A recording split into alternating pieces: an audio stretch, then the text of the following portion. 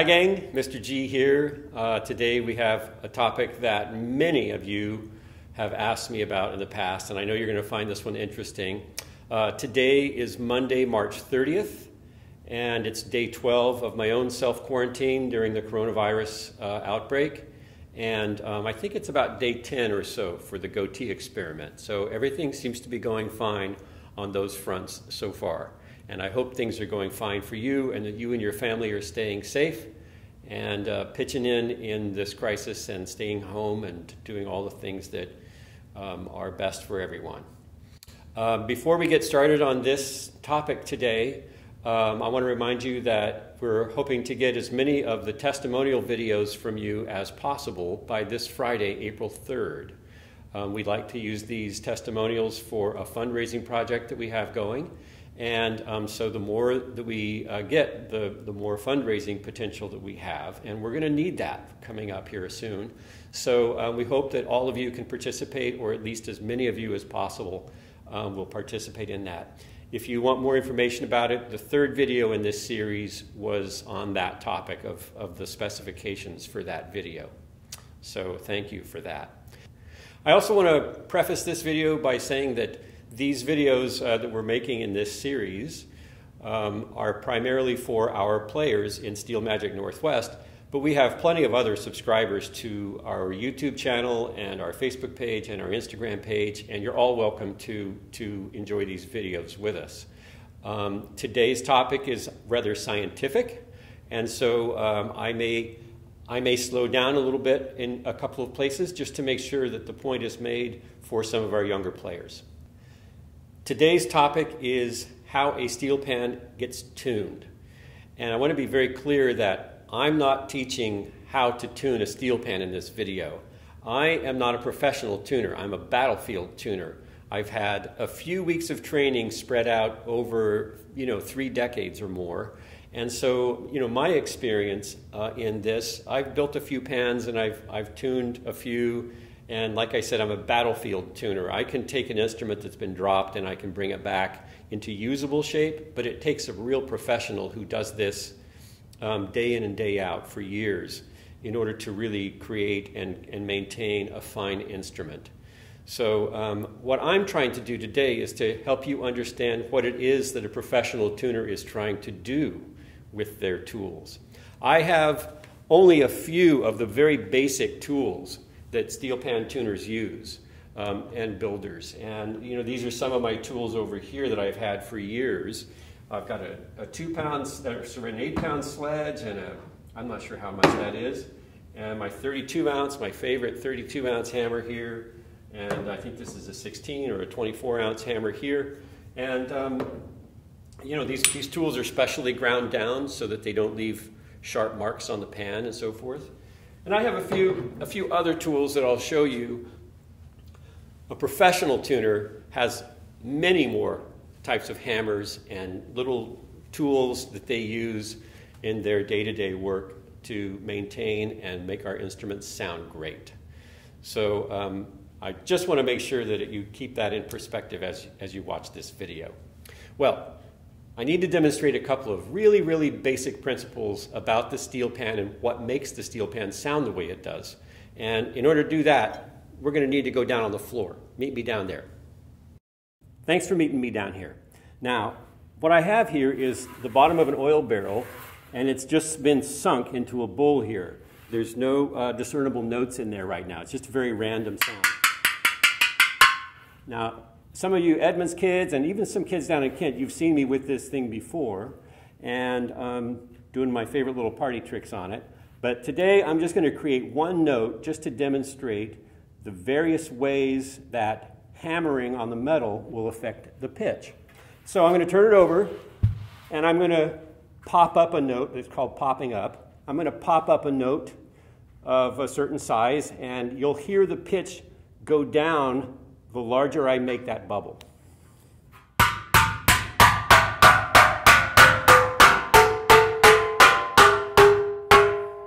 Well, that sounds pretty good. All right, we have our note, and you can see it there in the light, it looks like. That's our note right there. Now, there are two things that are creating that note. One is the size of the bubble that I just created, and the other is the tension that the metal is in the middle of the bubble.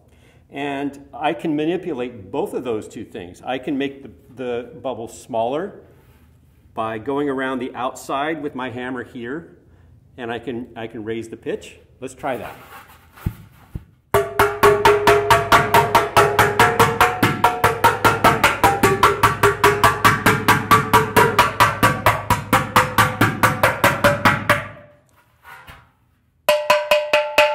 Right? So it's a much smaller bubble now.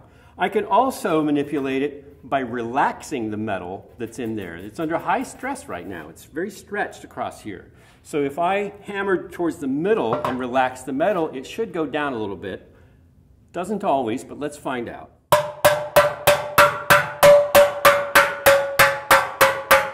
All right, you can hear it going down just a little bit as I do that.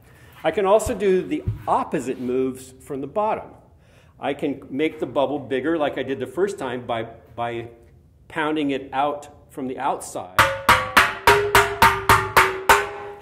Or I could hit the hammer in the middle of that bubble and stretch that metal even more.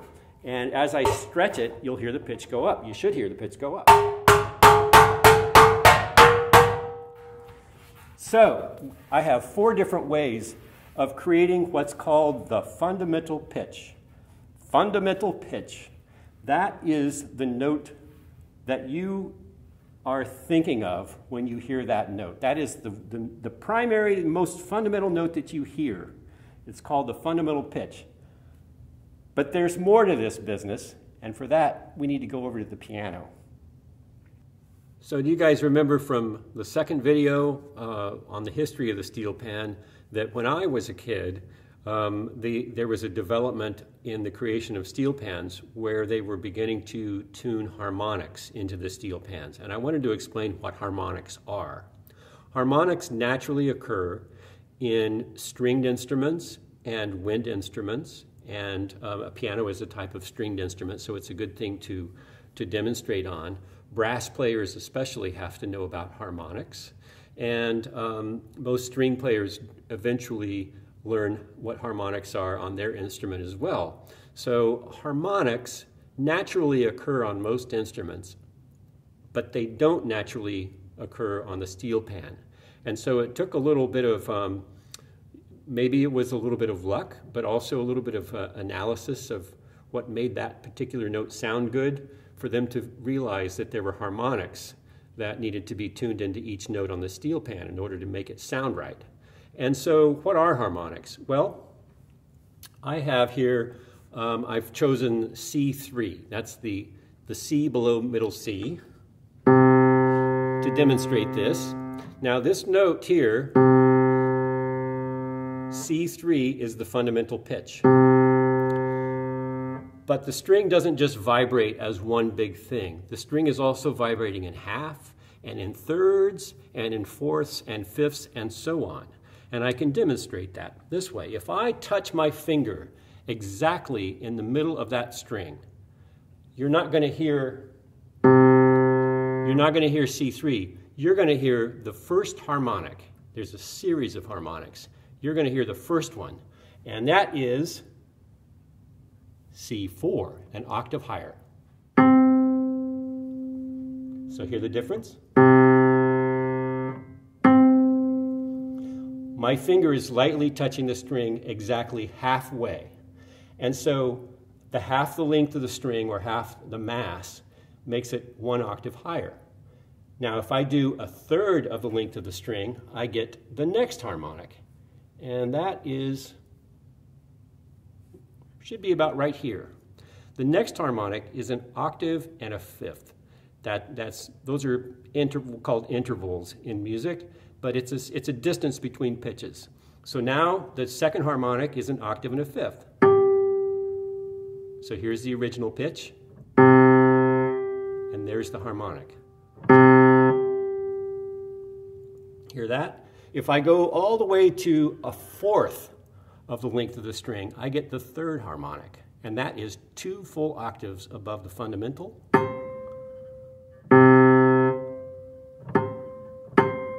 It's up there. So, although most of what you hear is the fundamental pitch, there are also harmonics in the notes that you hear. So how does that, hi. So how does that apply to the steel pan? Well, I brought my pan Snowflake over here to show this to you. This is an invader pan. This is not a circle of fifths pan. And it has a nice big F sharp right in the middle of the barrel here. Right there is my F sharp. And I use this note a lot to demonstrate this because of its shape and how well it behaves. So this is my F sharp. And you probably hear that F sharp, the fundamental pitch, very nicely. It's F sharp 4. So that's the fundamental pitch that's created by the main bubble itself. But you notice it's oval. And along this long axis, the long dimension of this note, they've tuned in the first harmonic, which is an octave higher. And I can demonstrate that by holding my finger in the middle of this, just kind of in the way that I held my finger in the middle over there. It's a little different, but here is F sharp, by the way. The F sharp that you're going to hear is F sharp, what is that, F sharp 5. So here's F sharp 5.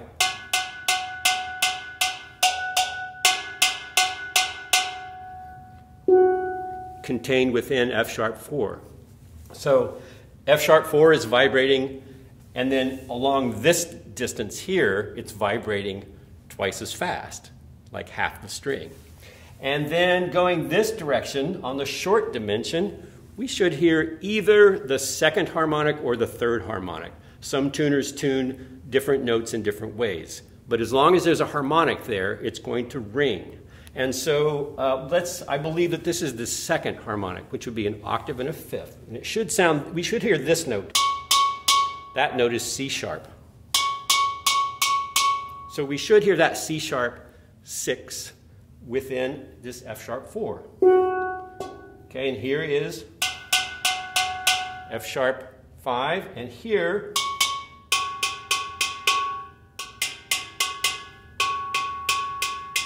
I hope the mics are picking that up, but there's very clearly the second harmonic running this way. Again, they don't naturally occur. The tuners have to tune them in, and they'll use glancing blows to go one way or the other in order to stretch or relax the metal in certain directions. It's an amazing balancing act that they perform. Okay, so I have here a pan. This is an individually owned pan by one of our adult players, Cindy. And Cindy acquired this instrument from an old college buddy of mine by coincidence. He had said that this instrument had not been played and hadn't really been out of the case in many years. And so this was a good candidate for an instrument that somebody like myself could improve. Now, in order for this to really be taken to the next level, it would require a professional tuner. But I'm good enough that I can probably help this instrument some, and that's what I'm going to try to do. So I've chosen the Ds. And there's room for improvement there, and I can show that to you on the strobe tuner. Now this is a very inexpensive piece of software version of a strobe tuner that I have, but a strobe tuner is a tool that tuners use to analyze the pitch that they're hearing. Now I have this one set to listen to D6, and this is D6. And you can see that as I play, hopefully you can see that, as I play, this little display here either stays put, or it moves up, or it moves down a little bit. And so if it moves up, it's showing that it's sharp, and if it moves down, it's showing that it's flat. And there's another readout in here that says by how many little increments it's flat or sharp. So I can either look at the screen, or I can look down here, and I can see a negative or a positive number. So for this note, it says it's only 2 cents sharp. And so I'm going to say that that's good. I'm not going to mess with that because it's way up there. It's a really high note. And really what I want to make sure that is happening here is that the next octave lower has a harmonic that sort of matches that. So now we're going to go down to D5. That was D6. And here we're going to go down an octave. to D5. And I'm going to use this to kind of cover up the other Ds so that they're not ringing so much. And that way I can sort of hear just the D5. You might be able to see that thing as sort of crawls down as I play, which tells me that the fundamental pitch of that D5 is low, and I need to bring it up. Now, I also want to listen to the harmonic that's in that to determine whether the harmonic needs to be going up or down or whether it needs to stay put, because that'll affect where I hit this note. Okay, here's D6 again, but this time I'm just listening for the D6 that's in this particular note. It's showing that that's just a little flat too, just a little bit. So if I tighten up this note by tightening up that harmonic, it might also affect the fundamental in a good way as well, because the fundamental was flat as well. I'm going to try to tighten it up on that axis there, that long axis, just to see if it can raise both the harmonic, the first harmonic, and the fundamental at the same time.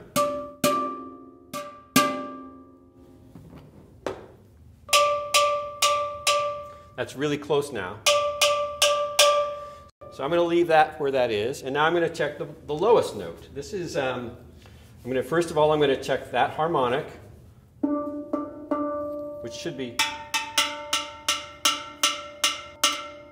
wow, that's almost perfect. Dead on, just 1 cent flat, so good enough for me.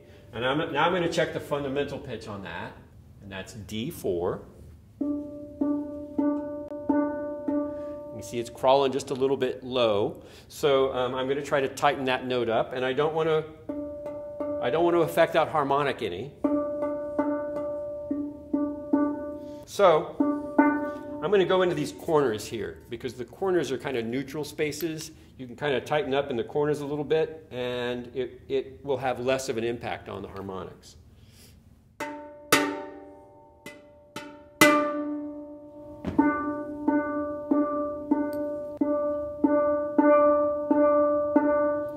Well, you can see now that it's basically staying still, and I'm mostly on, and so I'm not going to do anything more with this. A professional tuner would do many more things to this to improve the sound and its responsiveness to the stick and so forth.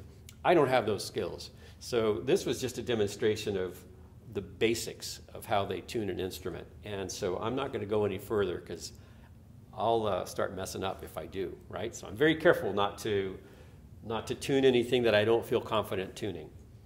Anyway, it's a fascinating world. The science behind it is amazing, and I have the utmost respect for the people who tune and build these instruments and create them and maintain them. They really know what they're doing, and all of the ones who I know work every single day and invent new techniques and invent new tools and all kinds of stuff. So this instrument is young enough that techniques for this are still evolving every day, and it's just fascinating. So respect your tuner and be nice to them because they know what they're doing. Well, I'm going to wrap it up today with one more reminder to get your testimonial videos done and send those in to us, hopefully by this Friday, April 3rd. The next video that I'm going to make for you is going to be a little fun. It's going to be fun for me anyway. Several of you have asked me in the past how I got involved with the steel pan, and there's kind of a cool story behind it, so I'm going to share that story with you next time. And I guess that's it. So for now, I'm just going to say ciao, see you later, be safe. Anybody know where the hammer gone? Tell me where he gone. Can you tell?